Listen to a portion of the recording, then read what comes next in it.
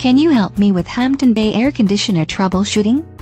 I can understand why, since it is not nearly as easy to find advice on, as say Trane or American Standard. So what do I do with it not cooling down the house enough? If the thing is not cold enough, the first thing I check is the air filter.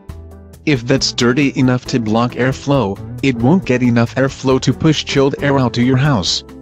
The air filter may be hosed down once or twice, but replacing it is the best solution, especially since I'll have to take it out to clean it well anyway. Your condenser is like a radiator, and the condenser coils need to be cleaned enough to actually radiate heat out to cool down the house. I hardly ever clean the house. I never thought I'd need to clean the condenser coils. The other possibility is that the condenser coils have a leak. That's more likely with today's models because the eco-friendly refrigerant runs at much higher pressure than Freon, while they use thinner coils to improve heat exchange and save money. Until they need to be replaced. That does not cost the manufacturer anything. I know Amana and Goodman actually have a class action lawsuit regarding that actual problem. Except for the warranty.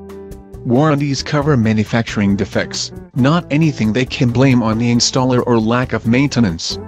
And warranties never cover the cost of adding refrigerant anymore. What if it is a control board?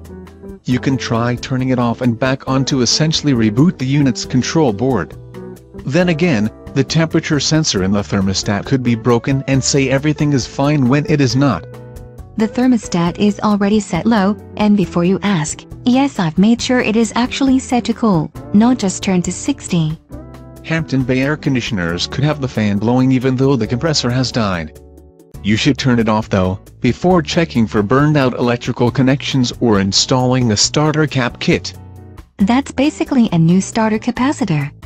If the starter cap is dead, the thing won't start. Then again, if the circuit breaker went off, you'll either need to replace the fuse or reset your breaker. We have had brownouts due to the high utility load.